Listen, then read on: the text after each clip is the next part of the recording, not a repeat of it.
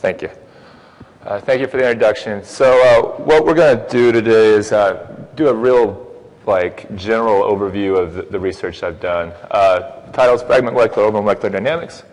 What I broadly do is computational chemistry. So computational chemistry is a very, very large field. It includes, the MD kind of overlaps a lot of computational biology. What I do is ab initio, or quantum chemistry. And so ab initio here means from first principles. So really the starting point of what we do is the time-independent Schrodinger equation. So everyone knows this equation, h psi equals e psi, where psi is your wave function, h is your Hamiltonian operator, and e is your energy. So, this equation was discovered back in the 20s. And it turns out it's really, really hard to solve exactly. So we can apply the Born-Oppenheimer approximation to separate the nuclear and electronic wave functions. And for chemists, we're really only interested in the electronic part.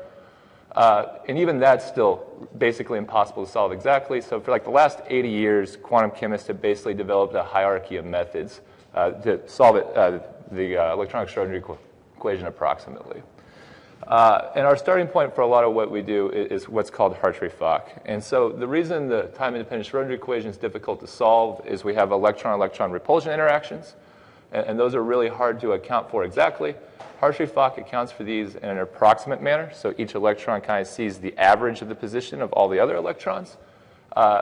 And basically, we can use Hartree-Fock then for more accurate methods, and so we kind of use that as a zeroth-order solution.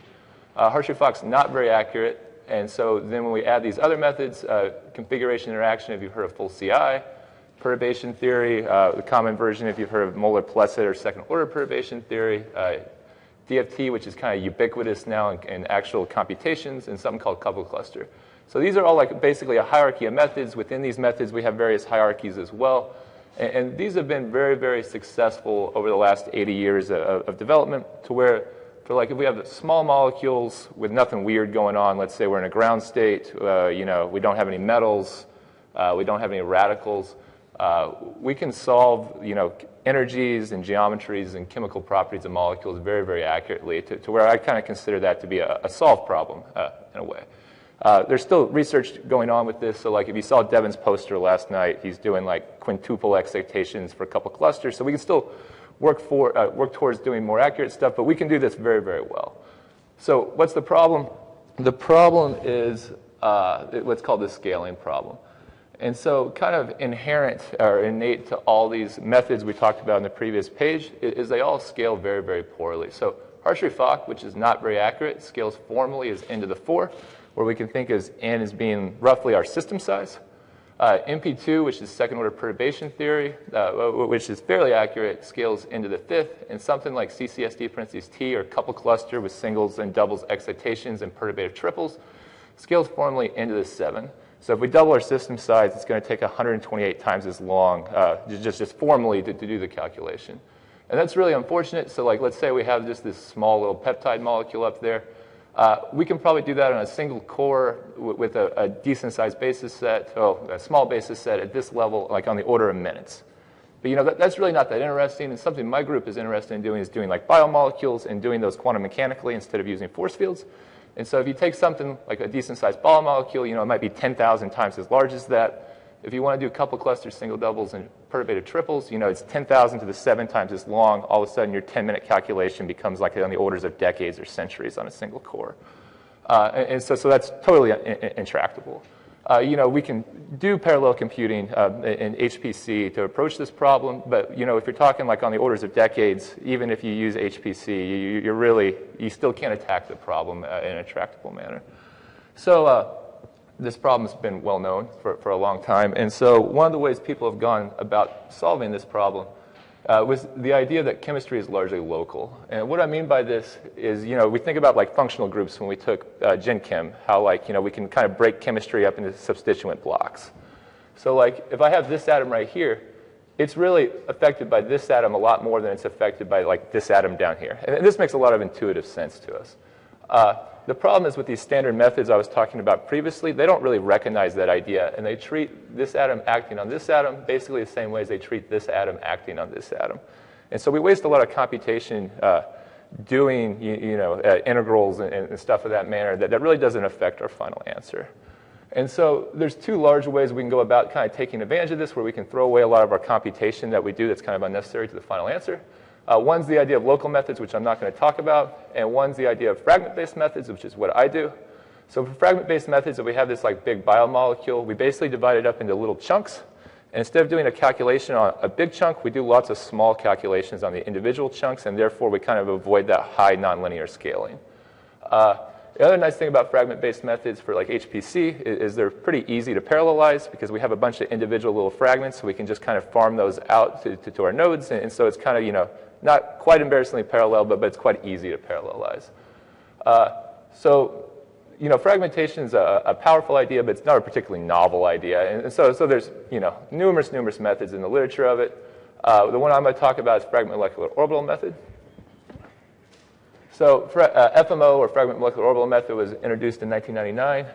So the first thing you need to do for an FMO calculation is you actually have to divide your system up into fragments.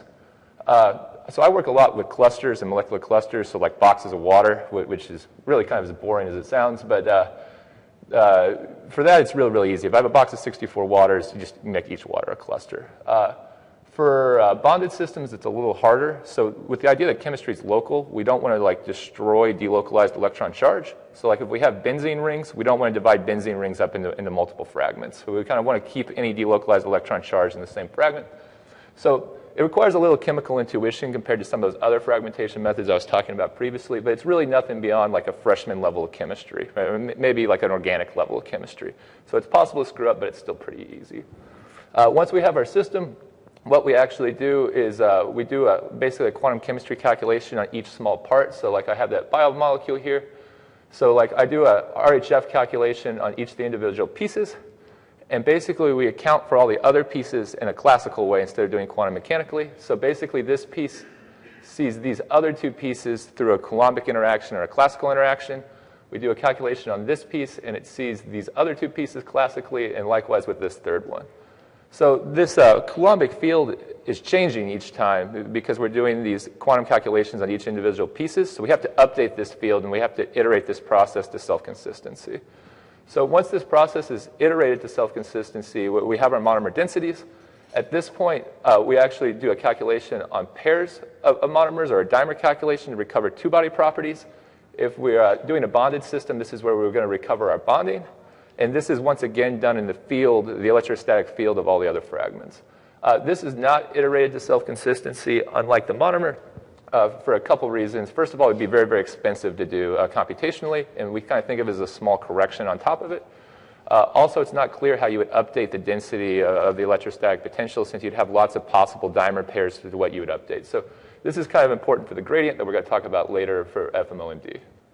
So schematically, once we've done our calculation, we actually have to like sum up the individual pieces to get the energy of the total system. So the first part we do is the FMO1, and so this is just the monomer energy. So it's like this in the field of these two, this in the field of these two, and this in the field of these two. If we sum up all those monomer energies, we get what's known as FMO1. That's not very accurate and really is never done.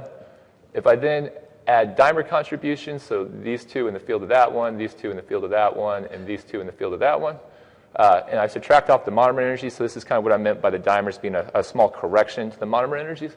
We get FMO2, which is kind of the standard FMO is done at the second level. And if trios are important for three-body properties, like maybe in water, we can do FMO3, and we have to do a little extra algebra here to avoid double counting. So FMO works pretty well. It kind of depends on the system size for what kind of scaling you get compared to the full method. I did protonated water clusters at a fairly high level of theory and a decent basis set on Intrepid. And I was seeing like, I don't know, like 40 times faster speed up, let's say. So a significant amount of speed up, but it kind of depends on the system size. As far as accuracy, FMO is normally like at the FMO3 level, it's within like a kcal per mole of the full answer for the systems we've benchmarked on. Obviously, when you get to too big of systems, you can't really run the benchmarking calculation because you actually can't submit the full problem and get an answer out. So for quantum chemistry, gradients are very important. So gradients allow us to do geometry optimizations. They allow us to get properties. So at the same time FMO was derived, they derived a gradient as well. So FMO is not fully variational, and that basically means that the energy is not at a minimum with respect to all the parameters. And what that means is basically since we don't optimize that density in the dimer calculation, our gradient's a little more complicated to solve. And so it requires a solution of something called the couple-perturbed Hartree-Fock equations, which we're not going to show those. But originally they were thought to be difficult to solve, and so it was thought it would be a very, very small contribution, and so that contribution was just ignored. When you look at papers at the time, the gradient's termed near fully analytic, and that's kind of used everywhere in the papers. But near fully analytic really means not analytic. And so we really didn't have an analytic gradient. But they checked it for geometry optimizations. And for geometry optimizations, we were close enough. But the problem was, we're interested in doing ab initio MD because, there's certain processes in nature that are quantum mechanical. And, the force fields work very, very well. But we would really like to do quantum mechanical MD. And so FMO was partly developed in part that was the idea that we could do these quantum mechanical calculations using molecular dynamics because we would speed up our calculation. So in 2003, they actually interfaced FMO with MD. But since this bad gradient was what was used, or was only the thing that was available, that's what they used. And so that led to a problem of energy conservation. So what we're looking at here is a log-log graph of the time step versus the RMSD of the energy. And so we're using Verlet integrating here, or the Verlet integrator. And so you can basically show that if we have an analytic gradient, since the Verlet integrator has error order 2, that this should be a straight line with slope of 2. And so we're comparing to basically no fragmentation, or the full Hartree-Fock answer. And we see for that, we get a straight line. And we see for FMO2 and FMO3MD that we actually don't get energy conservation. And this is really, really bad. Like, I talked to the classical MD people about this problem. They looked at me like I was crazy, because the idea of having an analytic gradients, is just totally fundamental to what they do. It doesn't make sense that you would have pieces of your gradient missing. And so this means your ensemble doesn't actually generate correct statistics. And so people had published a lot of applications of FMO-MD, but they really weren't valid at all because they weren't generating correct statistics for their ensemble.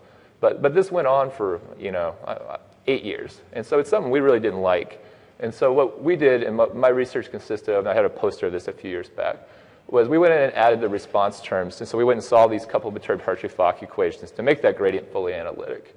And so it used something called the z-vector approach, kind of similar to how we do the monomer calculations. So we calculated something called the z-vector in the field of the other z-vectors.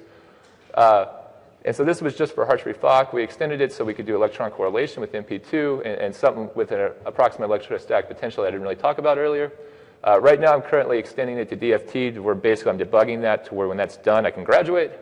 And it's over a factor of 10 times more accurate. It's actually a little more. So to give you an idea, this is a gradient calculation compared to a numerical gradient on just 64 waters. So it's kind of hard to see here with this color, but we see the error of the old gradient in yellow. You see how it's high, and you see how the new gradient is just right there next to the numerical. So for the max gradient error, we're more accurate by a factor of 30, and for the RMS, we're more accurate by about a factor of 20. And we tested on multiple systems, not just water, and this is a very general result, and it worked really well, and we were really happy with that. So the next thing we did is we went and tested energy conservation to just show that you needed to use this analytic gradient if you're going to do MD.